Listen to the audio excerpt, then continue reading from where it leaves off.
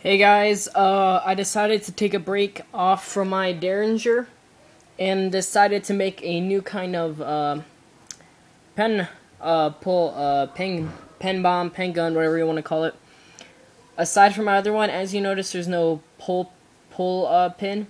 This is because it's a pressure fuse, as in it works just like a normal pen. You just press down like you'd be clicking a pen, and then it would fire, hitting the just makeshift primer I have all set up. So yeah, it's a big difference from my old one. It's way more realistic looking.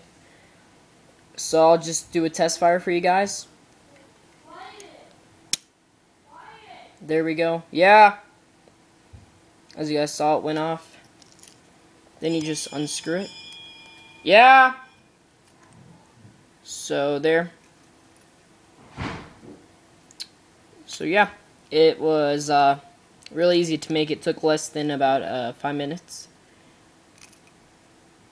So I'll be doing a tutorial video on all the pieces on this later on. Anyway guys, thanks for watching. I'm going to get back to work on my Derringer.